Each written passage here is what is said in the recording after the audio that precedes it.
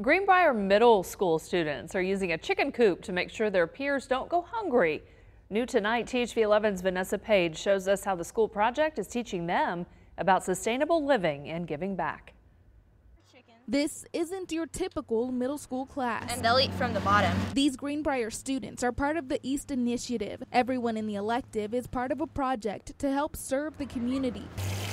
Right outside their classroom doors is a chicken coop. East facilitator Sandy White says it has been here for years. The chicken house project started about 4 years ago. We had some students that came to me and said, "Coach White, we want to do a chicken coop." And I said, okay. The students had a big vision for the chickens, so White brought some from her own farm. They wanted the eggs to help supplement the backpack program with our middle school kids here at Greenbrier. Students who may not have enough food at home are confidentially sent home with meals. The eggs from the coop are added to the bags of food.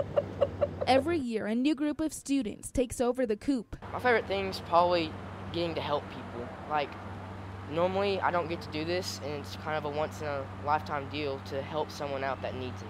They feed them, change their water, and collect the eggs. I like just coming out here and get to interact and do stuff outside, and it really teaches us responsibilities. Now, a science class has also gotten involved in the project. They incubate the eggs so there are more chickens for the coop. We've been able to partner with our science teacher, one of our science teachers, and she has made it a part of her curriculum to hatch the eggs, incubate the eggs, hatch the eggs, and we have been able to replenish our chickens that way. The students learn about sustainable living and how simple it can be to help someone out. Just saying a kind word can really make an impact on someone, and if you have stuff, I encourage you to give. Each chicken has a name and a special purpose for the students they share the campus with. In Greenbrier, I'm Vanessa Page, THV 11 News.